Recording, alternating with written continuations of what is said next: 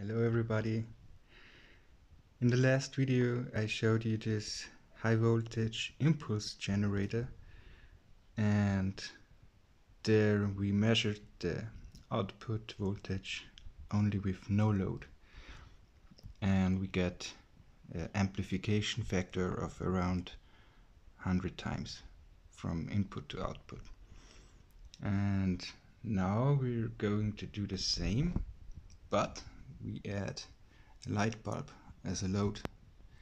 So this is a 20 watts 230 volts light bulb from a microwave oven, and yeah, I'm going to connect it to the ground of my circuit, one side, and this is my high voltage side. So let's power it up and see what happens. We start with 15 volts at 0.8 amperes, it's around 12 watts of power. And here we see we have almost 1.5 kilovolts impulses from peak to peak power, of course. So let's connect it.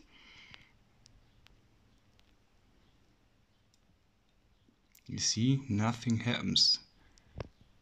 Blank line, power still there. But if I try some more and it arcs a bit, somehow it gets in resonance and yeah, then it works all the time if I touch it. But the first 1 or 2 times you have to touch it and let it spark a bit, and then it goes into resonance and it will light up quite bright. And the voltage dropped from disconnected, it's from 1.5 to, if I connect it, it's 480 volts, around that, with load. Disconnect, connect. See the difference? So, of course, with load, output voltage drops, but still quite high. And yeah, you can use this kind of electricity to light up high voltage appliance like this 230 volt light bulb.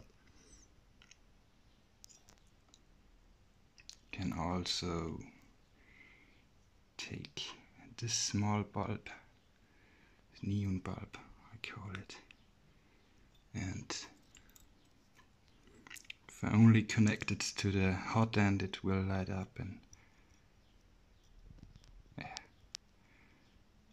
make a circuit, both light up.